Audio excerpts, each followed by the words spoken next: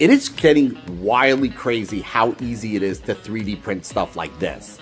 This Season 2 Peacemaker helmet was brought to you by Yosh Studios, and they are actually really upping their game by including 3MF files that make it easier for makers to basically load up the file and send it straight to the printer without having the need of orientation and support and all other settings to squeeze out the best quality possible.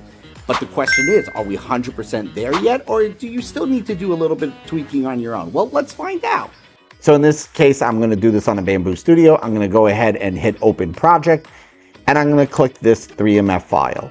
So I love the fact that modelers now are going as far as orienting it and then painting on the supports. They've basically optimized, in their opinion, the best way to print this. I'm going to go with Bamboo Lab PLA Basic because I have an excellent silver color, and the time is going to take a while, but it's less than a day. It's 17 hours and 16 minutes. This is going to run just under $7. It's 455 grams of filament. Now we're going to go ahead and hit print and check this out.